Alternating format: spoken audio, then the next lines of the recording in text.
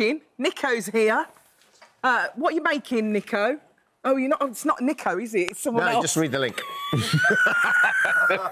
Just that guy there. That guy there. For some reason, I thought it was Nico. I don't know why. Look, we all get a little bit diverted when Nico's shall I just start again as if it never happened? Nico's here. He'll be with us later. Thanks, Alice.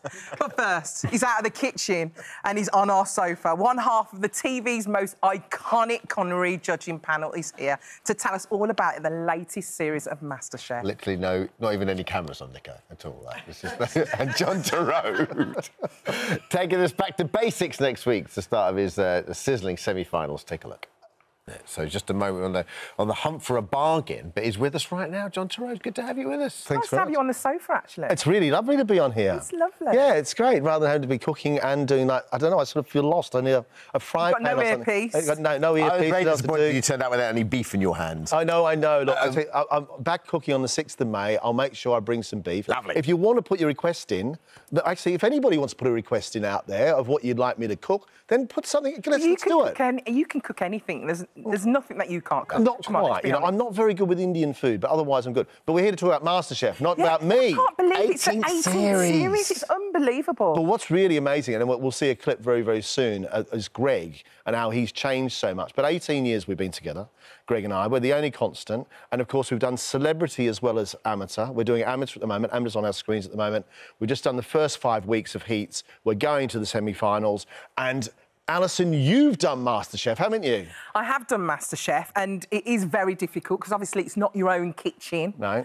So it's very, very scary. But I also worked in a kitchen out and about in a restaurant, and that's when I thought I absolutely thrived. I only got to the quarterfinals, unfortunately, which is where we're at the moment. But that's still pretty good. Let's take a look. Why not?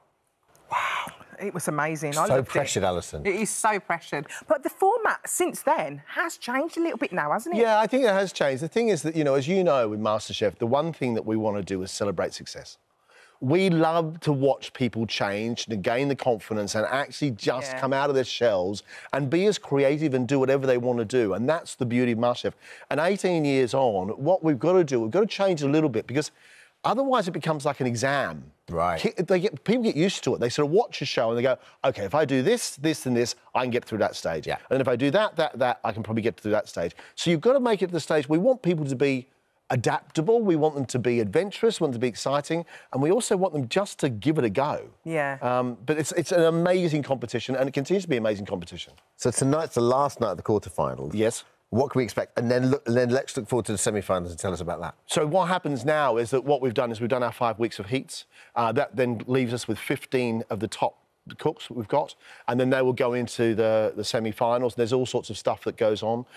We are doing a couple of big challenges. We want them to get used to professional kitchens, so I'm going to run the whole thing like a professional kitchen and get them used to orders and running the pass for them and just, making sure they're ready for that. We're going to celebrate the buttery biscuit base, which, of course, is a hit single. I didn't even know about this until I've just seen it, but I do recognise the tune. I can't believe what happened with that. That literally went viral, didn't it? Yeah, there was a guy who made this extraordinary clip about all bits and pieces throughout MasterChef. And within it, there's something crazy like 24 different food references, whether it be crunchy, spicy, slippery, wobbly, whatever it might be. So, I mean, look how lovely and young I was there. And, there I am. But exactly the same. But I wish. Because of that, we're celebrating the 10th birthday by saying to them, create a dish using the food references from that song, inspired by it. Oh, great. So there's stuff like that going on, and we celebrate all sorts of stuff. You mentioned run the pass. Yeah. Explain to us what that is. So when you have a kitchen, what you do is you have somebody at the front, and you saw just then with Alison, there was a lady there expediting, and she's running all the orders and bringing everything together in the kitchen. So in a kitchen, what you'll have is a sauce section, a veg section, a main section, dessert section, and everything's got to come out at the same time and then go and be flown, pushed out into the dining room. Yeah. So imagine it's like a conductor of an orchestra. Yeah.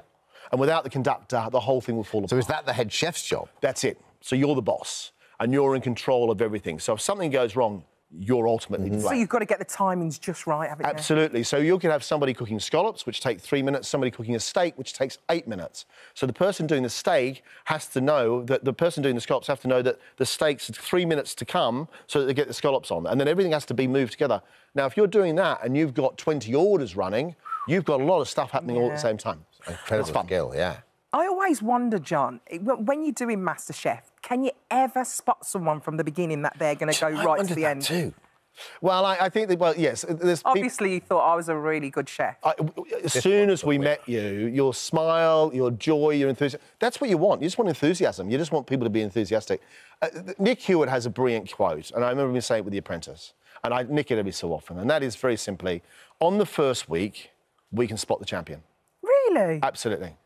By the third week, they've gone home. Because you don't know what's going to happen. Yeah. You just don't know what's going to happen. And maybe they pull out all the good stuff in the beginning. Yeah, absolutely. And then they've got nothing left in the bank. And in the early stages, there's a guy who's a dentist who cooked us amazing vegetarian food.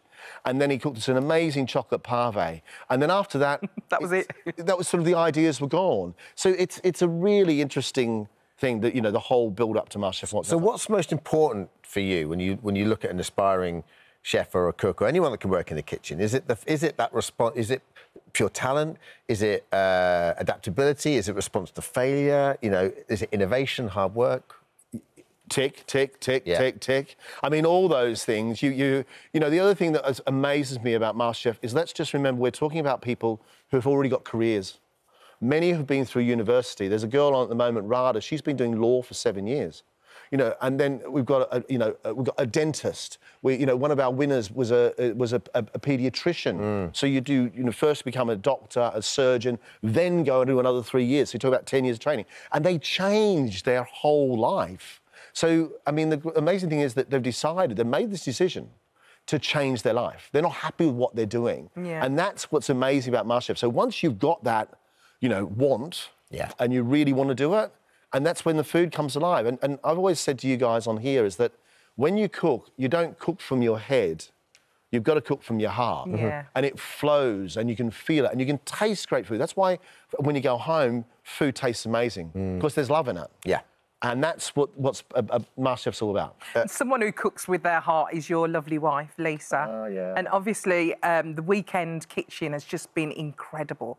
What I want to know is, when you did MasterChef with Lisa, did you fall in love with her cooking first, or did you fall in love with her face first? That's a great question. Wow. Do you know, I didn't even know who Lisa was. Really? No, I had no idea about at all. And what's really weird is she said to me, I met you. And I went, no, she said, I met you on This Morning. I said, no, you've never met me on This Morning. She said, I did. And she met me on This Morning, on my first ever This Morning in 1996. Wow. With Richard and Judy, but Richard and Judy weren't presenting, in Liverpool. Yeah. I was cooking for the first ever time, and they sort of showed me John Torode, this new chef coming from London, and this was following an interview with a young actress called Lisa Faulkner. Wow. And that we'd met. And you don't remember? No idea. It all started with This Morning. Everything starts with This Morning, doesn't it? So did you fall in love with the food or a face first? Well, I think you've got to fall in with both, don't you? You've got to go for both, don't you? Oh, nice. She's got good legs as well, Alison, I've got to tell you. She has. Well, listen, MasterChef continues tonight, 8:30 p.m, BBC One. Thanks for having me on the sofa.